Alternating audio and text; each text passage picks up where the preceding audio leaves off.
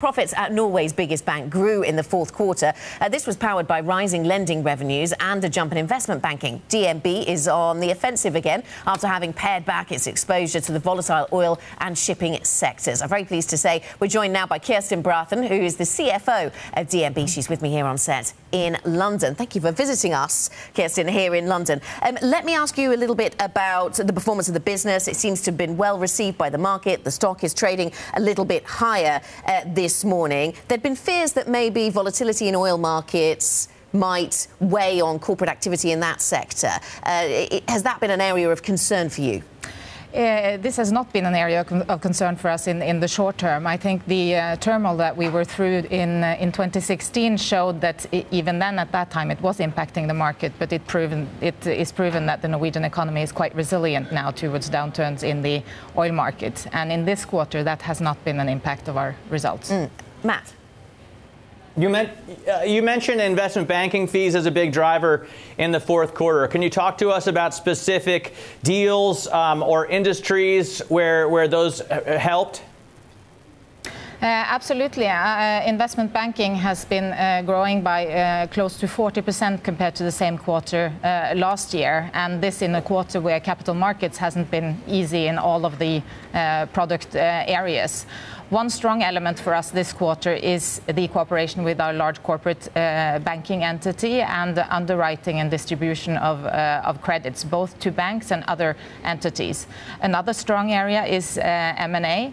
No single industries is dominating, and we see this as a result of building a broader spectre and a broader geographic footprint in our investment banking over time. Can I ask you about the cost picture at your bank? Because one of my colleagues was telling me your cost-income ratio target of below 40% would be, industry beating if you were to be able to achieve that. Do you stick with that? How do you get to that kind of level, Kjerstin? We stick with our cost-income target of getting our cost base below 40% of our revenue.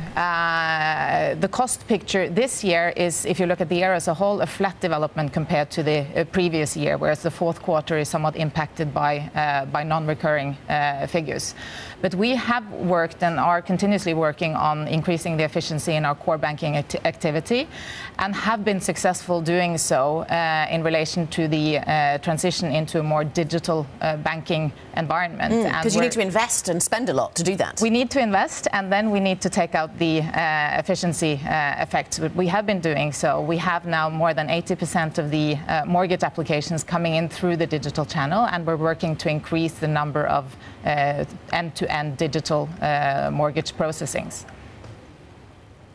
It's one of the few places still, Norway, where we see rates continue to rise. Are you expecting further increases this year, and does that help your net interest margin, one of the sore spots for European bankers? Absolutely. The first rate hike in Norway took place in September last year, and obviously the repricing we did is a big element and a contributor to the 5% increase we have in net interest income in the fourth quarter. The economy is very strong in Norway, low unemployment and investments up both in the oil-related sector and mainland sector, and the expectations is for another 2 rate hikes in 2019 and 1 more in 2020. And obviously, for us as a bank who live off of margins, is a positive with a rising interest rate environment, and we still believe in growth. And you still believe in growth. I want to ask about shareholder payouts as well. Looking at what you spend on dividends and on share buybacks, you've got around 3/4 of net earnings going out in that fashion as shareholder payouts. Given where your capital position is, looking at your CET1 ratio, 16.8% you're talking about today, is there room to increase payouts to investors? 16.8% is towards the end of 19, or at the end of 19, because there's an increase in a counter-cyclical buffer. The current requirement is 15.4, and we're targeting 16.3. Our dividend policy is very clear. We pay out more than 50% cash and an increasing nominal dividend, and then we optimize with share buybacks. We still have room and believe there will be growth. And then what is important for us, rather than targeting a total amount combining dividend and payout, is to optimize around our capital situation in order to distribute excess capital to shareholders.